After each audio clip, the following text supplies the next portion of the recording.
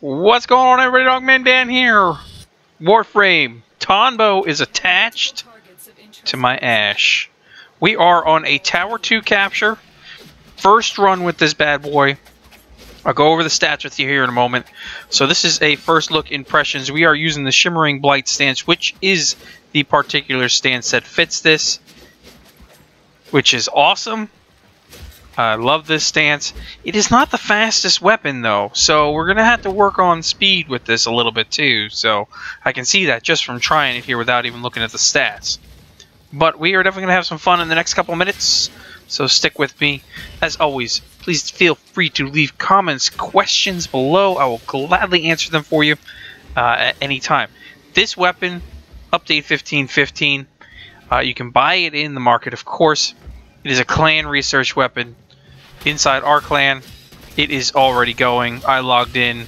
Most of the resources are already taken care of by the guys that were there. I dropped the rest in. We are set. So, shouldn't be too long before these guys, the guys in the clan, get access to this thing. Now, let's go basics here. Yes, okay. As you can see, it's got a 1 attack speed, which isn't bad, but we can work with that. We can really work with that. Channeling, okay. Critical chance, not really there.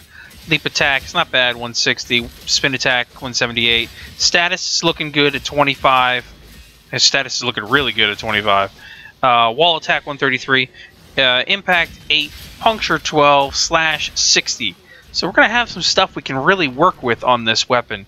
I think we can have a pretty good time with this weapon. And obviously I'm already hitting it right here in the level 25s in a Tower 2. No problem, really. Well, except for the target capture, I just went with my Haiku Prime on that. Hiku, whatever the fuck you want to call it, okay? As I know it's going to be said in the comments that I said Haiku and it's wrong, but whatever. And now, I put Shimmering Blight on. I put Pressure Point on.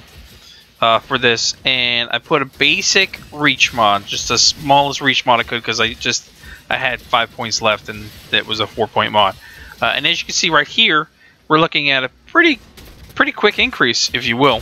352 leap, 391 spin, 292 wall, 17 impact, 26 puncture, slash goes up to 132. So we're looking at a really nice upgrade right off the bat with just the pressure point mod, to be honest. Fury is definitely going on this. So no Berserker because there's no critical chance here to work with. You know you can fly across the screen. We all know that with this. And the design of it is pretty cool looking. I went ahead and I changed the colors. I got the blue and the yellow. I gotta change my energy color. I'm not sure. I don't think I want the green. I think I want to put a blue on. Gotta put a blue. But I can see this be a pretty awesome weapon.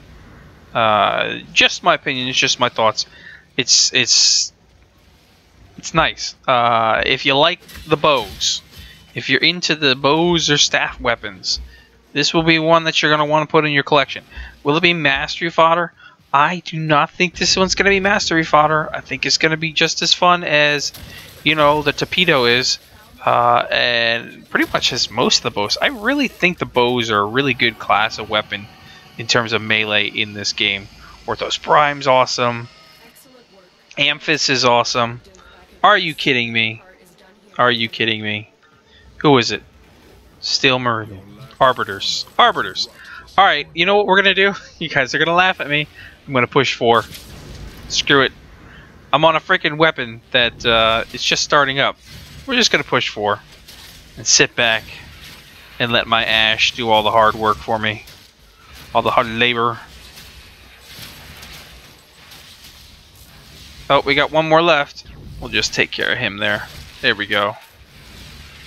Alright. And that's what you use your ultimate for. And then we move on. So, this weapon, it's going to take a couple days to get it built, obviously. Oh, nice. Inside the dojos.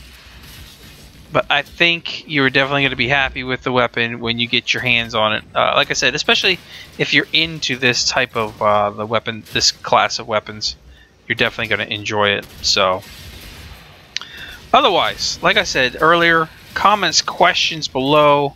I got lots of farming to get done to get more ducats before the Void Trader shows up tomorrow on Thursday. So, I'll catch you guys in the next episode. Thanks for watching as always. We'll see you soon.